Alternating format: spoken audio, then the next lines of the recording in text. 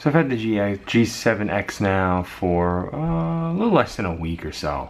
But every day I try to use it for something, even if I don't publish it or anything. You know, just playing around with it and just getting a feel for all the menus and different options and seeing, you know, which differences each little preset makes, and coming up with my own presets and whatnot.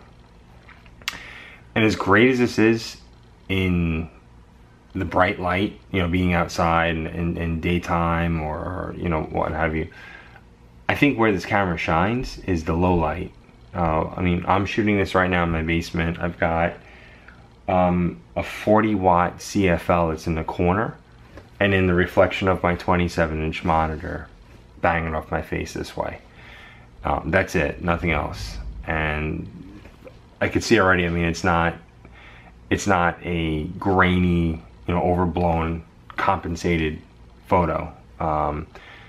The lens, it's a 1.8 f-stop lens, you know, so it's a really nice low light lens, and it helps capture, you know, little details and whatnot that you'd have in a low light.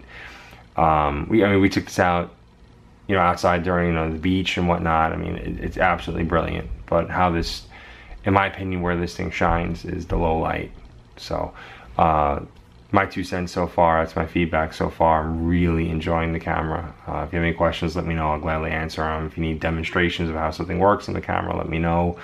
You know, any opportunity for me to play around with this thing is more than welcome. So, let me know.